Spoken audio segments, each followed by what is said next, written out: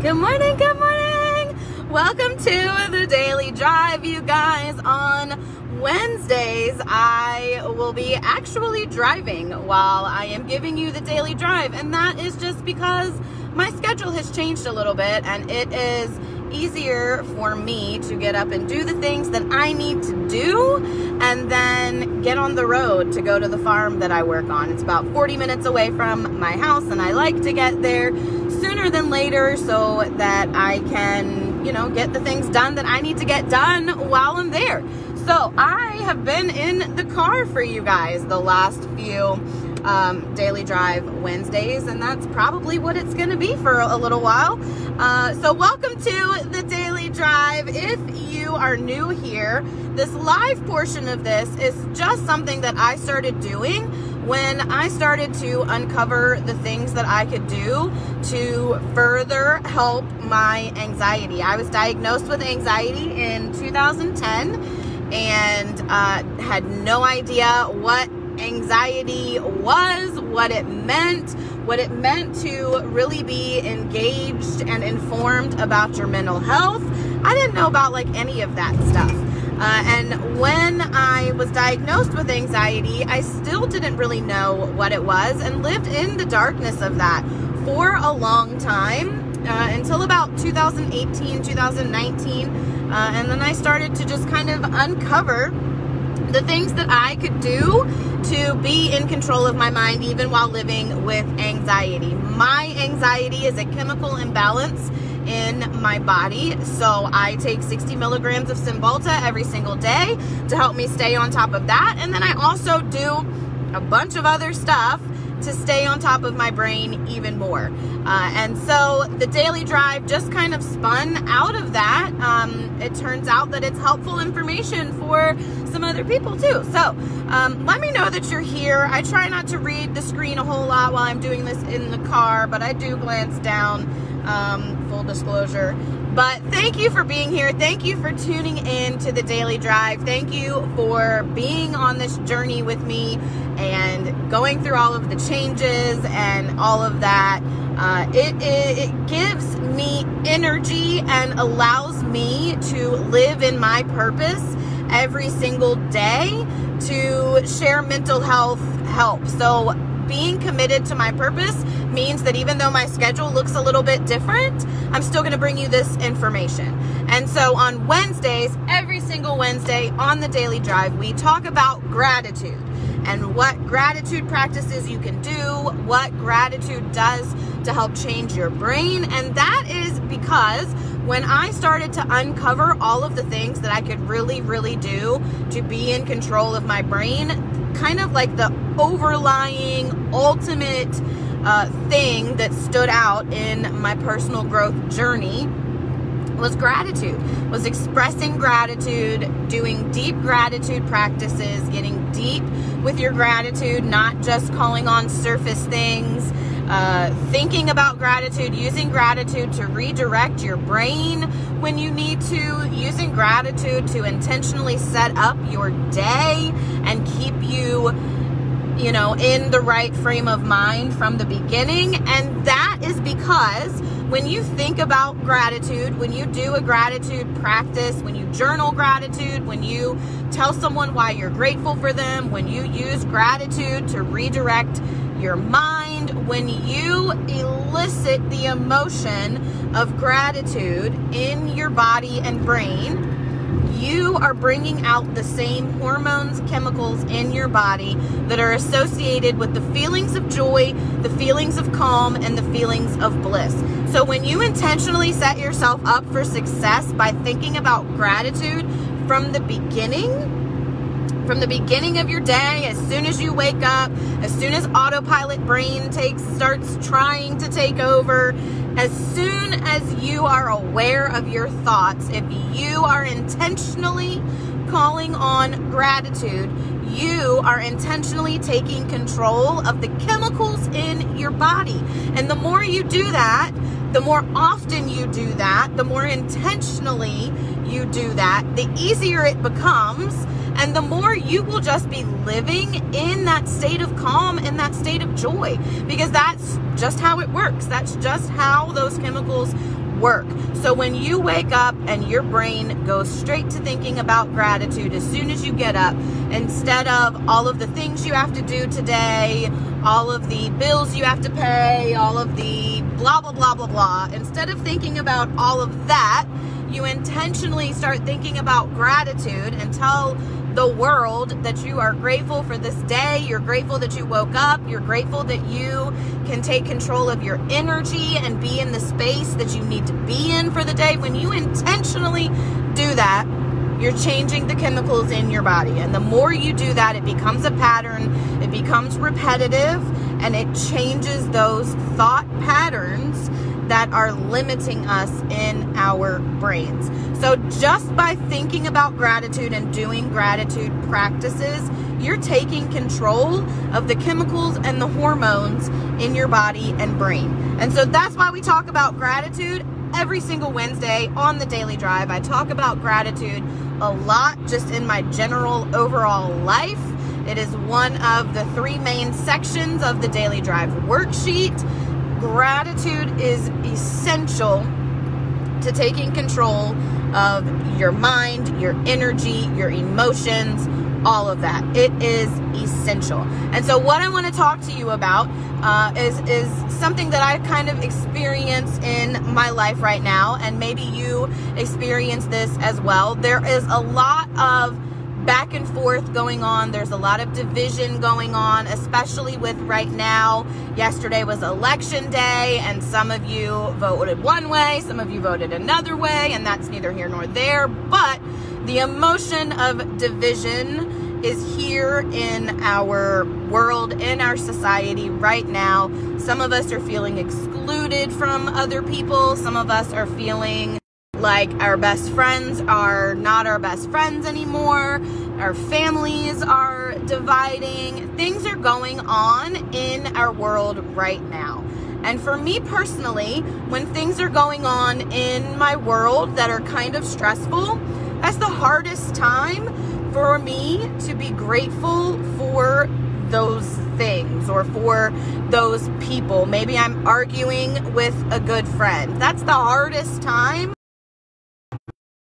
Seems like they're all right. We're back. Okay, so we're talking about just kind of things being divided right now. Maybe there's a division in your family. Maybe there is a division in your friend group. Maybe there is a division in your office where you work because people think one way, some people think another way. Whatever it is, there's division right now. And when there's division in my life, when I'm stressed about something, when I'm having a disagreement with someone, even if it's my husband, my family, my best friends, whoever it is, when I'm feeling the stress of that division, that's the hardest time for me to be grateful for those things. So what I do, or what I'm working on doing, is redirecting my thoughts towards gratitude and still intentionally being grateful for those things, those people in my life, the job, whatever it is.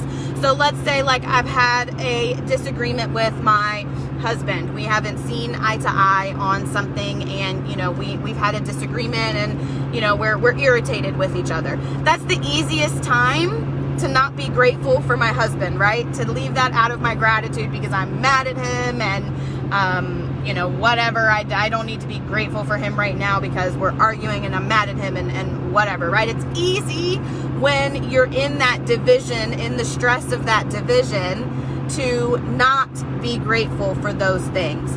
However, does one argument with my husband mean that everything is over? Does one disagreement mean that the world is coming to an end? Does one thing mean that I'm not gonna have my husband in my life anymore, right?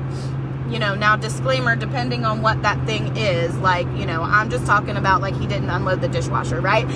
There's that division and that stress. I'm not talking about the major stuff, right? Like if your husband has murdered someone and you can't be with him, I feel you, okay? But I'm just talking about you know, a simple division that's going on right now. That's the easiest time to forget that gratitude. And so what I'm training my brain to do is just to always be grateful and to always remember the gratitude even in those harder times. So even if I am having an argument, disagreement with my husband, and we're sitting on opposite ends of the couch, not talking to each other, right? I am using that as a trigger in my mind to be grateful for my husband. So I'm grateful for my husband for his support. I'm grateful that we can have a discussion and come back later. I'm still grateful for the energy of being with my husband, even though we might have had an argument or whatever it is, right? So I'm still grateful for my husband. It's just hard to see that because we've had an argument or a disagreement, right? So whatever that division is in your family, whatever that division is in your life, whether it's your family, whether it is not seeing eye to eye with your significant other, whether it is, your church community, whatever stress that's related to divides that you are feeling right now, direct your mind to still find the gratitude. When I've had an argument with my family, with my mom, when we don't see eye to eye on something, and I'm angry, it's the easiest time to not be grateful, right?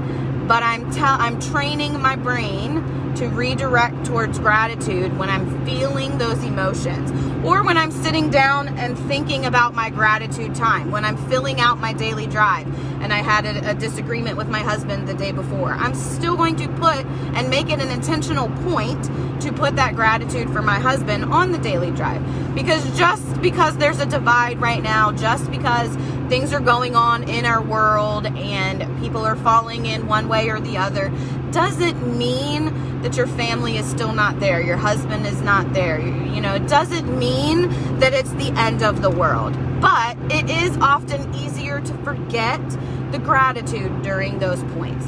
So when I'm laying down in bed at night and I am thinking about gratitude to get myself calm for bed, I am including everything in my gratitude, even if it's a division somewhere. If I've had a disagreement with my family, I am still laying down, still thinking about my gratitude, and still grateful for my family. So I want to challenge you to use stressful situations, use divides, use stressful energy as a trigger to intentionally take control of your mind with gratitude. So when you have a disagreement with your significant other, use that as a trigger in your mind to think about all the things you're grateful for about your significant other. It's going to calm you down faster. It's going to make you think and see clearer so that you can talk it out. It's just going to change how you are approaching life. I'm sorry that my lighting looks a little bit weird today. I'm driving on the way to the farm. But thinking about gratitude and intentionally pulling in emotions of gratitude related to those specific things is going to change your thought patterns and thought processes in the future. So the more I'm grateful for my husband through all of the arguments, the easier living together and life together is going to be. The more I am grateful for my car, even when the check engine light is on or I've had a flat tire, I'm still grateful that I have this vehicle and this vessel to get me to work. So I challenge you to use the stressful situations, use the divides, use the icky emotions, the icky feelings as a trigger to intentionally express gratitude for those things. Don't leave them out just because you're angry. Don't, forget about whoever just because you've had an argument. Intentionally include that in your gratitude and watch how it changes your brain. An argument with me now is a lot different than it was a year ago, 2 years ago, because my brain is constantly intentionally thinking about gratitude and doing my best to redirect to gratitude as often as possible. It literally changes the chemicals and hormones in your body. And the more you do it, the more often you practice it, the more often you use gratitude to change your thought processes, the easier it becomes, and the more often you will be living in a headspace of calm. You'll be able to handle things. People will be like, who are you? You will be a whole new person just from doing gratitude practices often. So I encourage you to make gratitude an everyday, constant part of your day. Think about gratitude intentionally as soon as you wake up. Do gratitude on the daily drive. Journal gratitude. Tell someone why you're grateful for them. Listen to a gratitude meditation. Think about gratitude while you're driving. Make all of those things just a routine part of your day.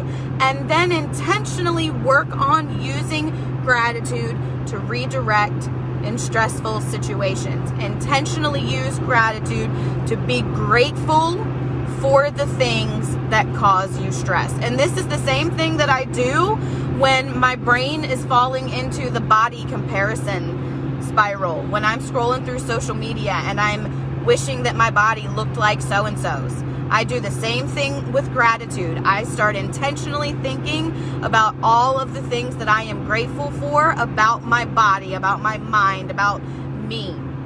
In full, I am grateful for statements because it takes 90 seconds to shift energy and emotion in your body and brain. So we want to give it that full amount of time. So in full gratitude statements, I am grateful for, I am grateful for, I am grateful for, I am grateful for, I am grateful for. I redirect and take control all day. I promise you, it will allow you to approach the day in just a calmer state of being. And I challenge you to make stressful situations, dividing situations, icky emotions, icky energy, a trigger for your brain to start intentionally redirecting towards gratitude, and specifically pick out the gratitude in that stressful situation. It will change everything. I don't have the joy jar with me when I'm in the car, but I am always grateful for you all that tune in and watch me, hang out with me, interact with me. It really makes my world go around and allows me to live in my purpose every single day. My purpose in life is to continue to grow into my own potential and abundance so that I can show the world that you can take control of your mind and your life even while you live with anxiety. And so just doing this daily drive 3 times a week, just being here with y'all, allows me to live in that purpose a little bit. And so I am grateful for you all. I appreciate all of you for watching, all of you that lurk. You usually go in the joy jar when I'm at home. Do me a favor and check out dailydrivecoaching.com. Scroll all the way down to the bottom, put your email address in, and you will get content from me right to your email. You can also see daily drives. I have been in the process of relaunching that website, so you'll see daily drives. You can also look at my retail and shops on there. Hey Mike, thanks for catching me right at the end. You can go back and watch the replay. If you do watch the replay, drop a hashtag replay in the comments. But again, check out dailydrivecoaching.com. If you're not part of my Becoming Unlimited Facebook group, you can look for that on Becoming Unlimited, or you can just let me know and I can add you. That is just a free community of support where you get these daily drives, a little bit more content about unlimiting your thoughts, and a community of people to be on this mental health journey with together, because we're not in this alone. And we tend to think we are, and that causes a lot more stress. So it's Becoming Unlimited. I just added Becoming Unlimited Shop on Facebook, so you can check out some retail things there.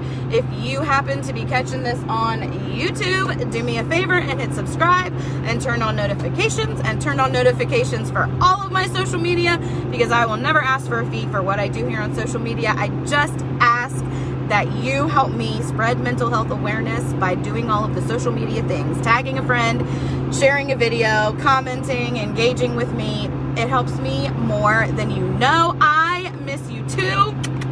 Mike, I love you. Thank you for commenting. But you guys, remember, gratitude literally and physically changes the chemical makeup of your body and brain. Give yourself 90 seconds or more to think about gratitude. And specifically, when you feel the stress of division, the stress of emotion, whatever stress you're feeling, specifically point out the gratitude in those situations. Intentionally think about gratitude often, and you will take control of your life and your mind. Intentionally use gratitude to redirect. Intentionally think about gratitude often, and your chemicals will just all be in line. So anyway, I'm rambling now. Happy Wednesday. Drop a gratitude Wednesday. Drop a hashtag replay. Let me know you're here. And remember, this is a challenge.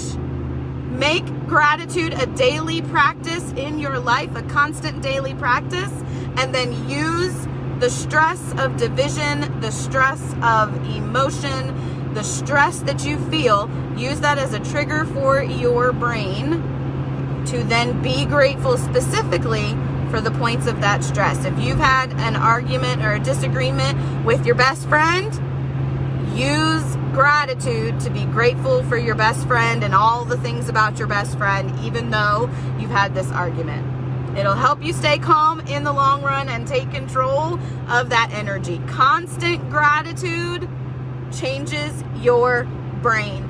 I love y'all so much. Thank you for hanging out in this craziness with me. As always, I will see you soon.